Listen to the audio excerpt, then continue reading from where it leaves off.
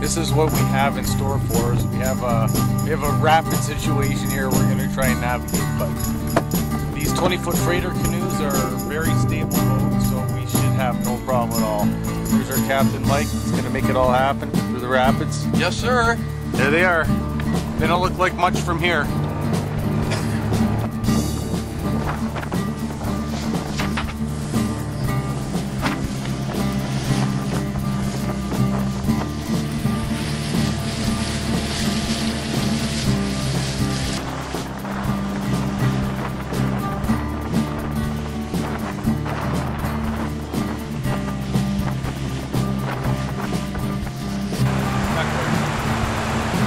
Amazing place, absolutely amazing.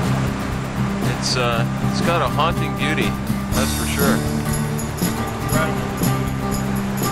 Nature and flying.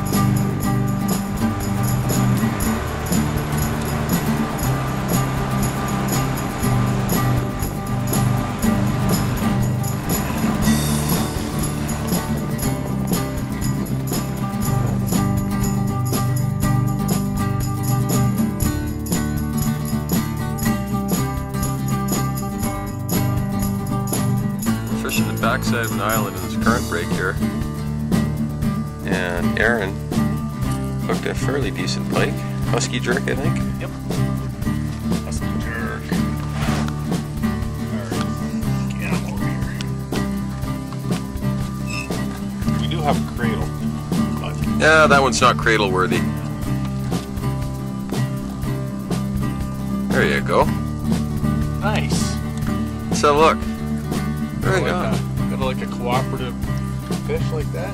Good job. Nice. Aaron made a paddle this morning. He's MacGyver. Yeah, it works. That's all that matters. It works. We're just entering this little there's a little creek flowing in here with a huge beaver dam. And he's gonna guide me, right? You gonna guide me? I am.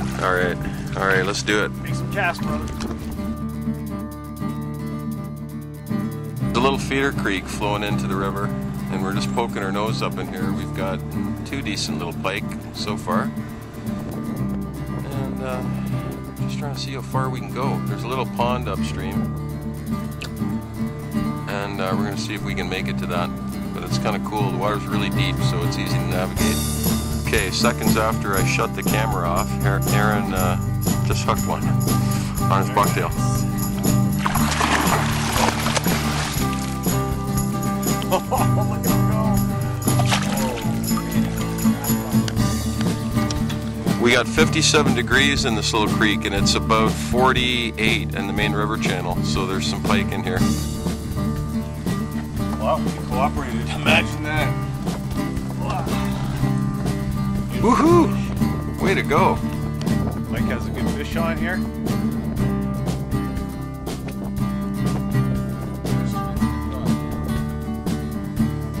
It's still pretty nice. The Attawapiskat River. Oh, nice fish.